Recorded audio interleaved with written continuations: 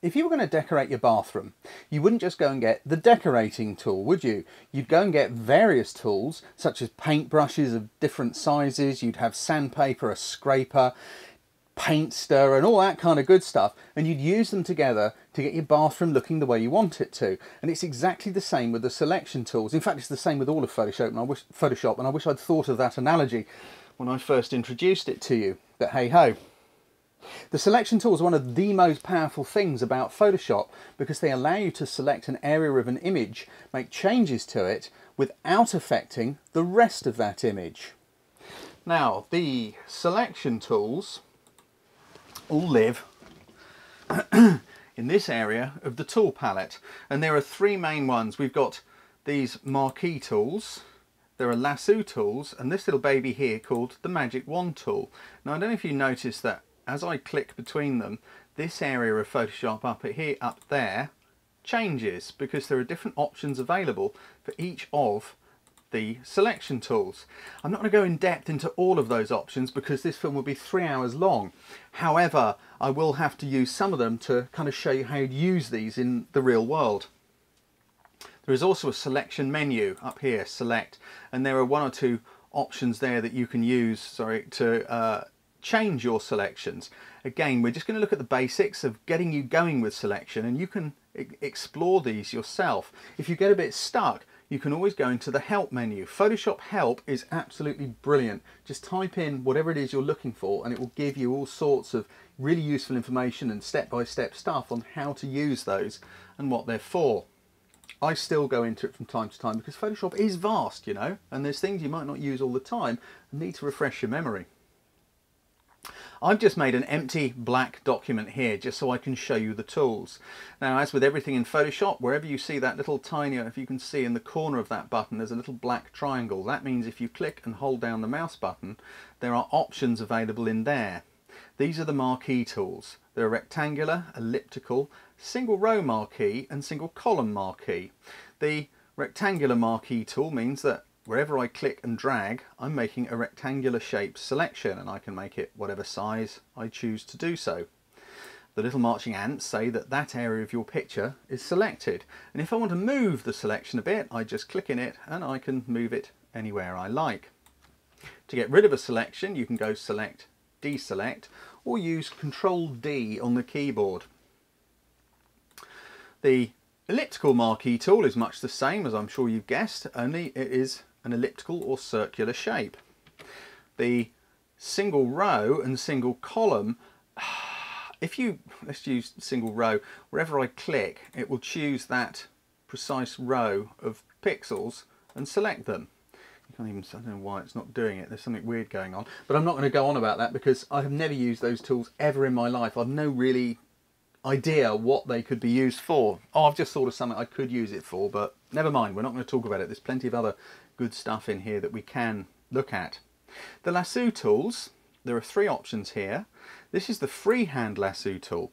This means that you can draw around something freehand. So let's imagine that I've got somebody here, a head and shoulders shot of somebody, and I wanted to draw around their head and shoulders to select them, something like that, and then hopefully they'd go off to the doctor and ask for surgery because they're a very, very odd shape indeed.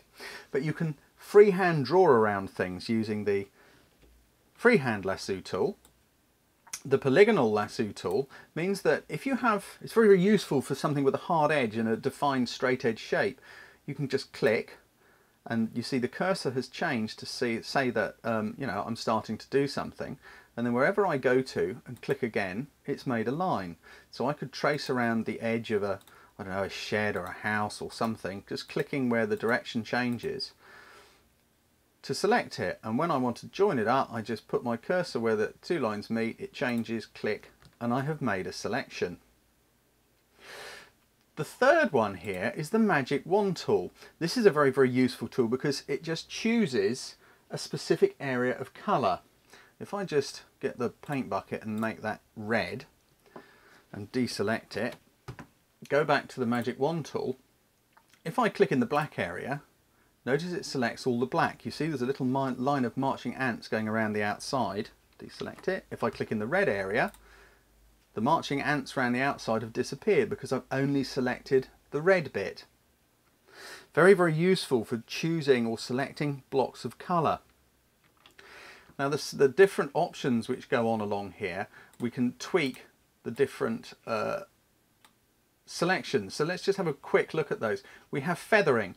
This is how much your selection feathers, how soft the edge of your selection is. If you have a very hard defined edge where there's lots of contrast, you might not want much feathering. If it's something softer, then where it sort of blends into what you're selecting it from, then you'd want a greater amount of feathering. There's no right or wrong with how much feathering to use. It is something you need to go and play with. And as you sort of, you can do it, and if it doesn't work, well, you can always go back to your history palette here and work your way backwards to the point where it was okay, and then continue again. You have to play with those for yourself to learn how to use them. But that's what feathering is. Just deselect that. In the Lasso tools, we've still got feathering. We also have something here called anti-aliasing. Anti-aliasing is a bit like feathering. It's kind of how it blends the colour of one pixel that you've selected into the pixel next to it, so that it doesn't jar quite so harshly. It's not something you really see with your eye, but it's something you may notice overall. It's very hard to see the difference between aliased and anti-aliased. I would just say leave it ticked, because it should, in theory, make things a bit better.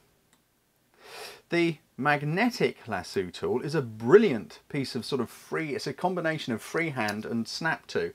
The only way to describe it is to show you how it works. Now, according to these different options here, I can set up how big my brush is. But if I wanted to select this red area, I can just click anywhere on it and my cursor changes. Now, all I have to do is just run around the edge, and so long as I'm somewhere close to it, I've got that outer circle over what I'm trying to select. Photoshop is selecting it. Look, I don't know if you can see that, the little cursor point is actually out over the black, but it's still selecting the red area. This is really great for selecting a hard edge shape and doing it very quickly and very efficiently. Now, there are various options here, and we'll look at those options when we come to actually do something for real. I want to just talk to you about feathering briefly before we go any further. Let's just bring up a rectangular selection. Here we go. Now, I could set the feathering up here before I begin the selection. If I try and type something in there now, it doesn't actually affect the selection. It might do on later versions of Photoshop. Let's put it back to 0. But if I right click in my selection, I have the option to feather here. I choose that, and I can say I want to feather the edge. So let's say I'm going to make that edge 40 pixels and click OK. Watch the selection change. There we go. You see that it's no longer got hard corners. That's because it's now feathering 40 pixels, 20 pixels either side of that line, and fading the selection in. If I chuck some red in there, you'll see it's kind of fading in. It's got a soft edge rather than the hard edge of this weird shape over here. If you're going to use the magnetic lasso tool to select that soft edge, you have to do settings accordingly. I'm not going to worry about the feathering on this one particularly, but the width of the brush, I would say, is 60 is still good for that. Edge contrast. The more contrasty the edge is, the higher you set that number. It's best for a high edge contrast. Sorry, the higher you set that number, sorry, I'm going mad. The higher you set that number is best for a hard edge. The lower you set that number is best for a soft edge. So if I set that to 1, frequency, this is how often it puts those little dots, how often it sort of snaps and goes to look for the edge of whatever it is you're going to select. If you have a high, frequency number, let's go to 50. If I try and select this, the magnetic tool might struggle a bit. There we go. You see it's struggling to find the edges. And so it hasn't really managed to select it at all well. If I tell it to put in lots of points, then it will snap more quickly and look for it. And if I put in a higher number here, hopefully it should do a much better job of finding that selection. There we go. Clever old stuff, eh?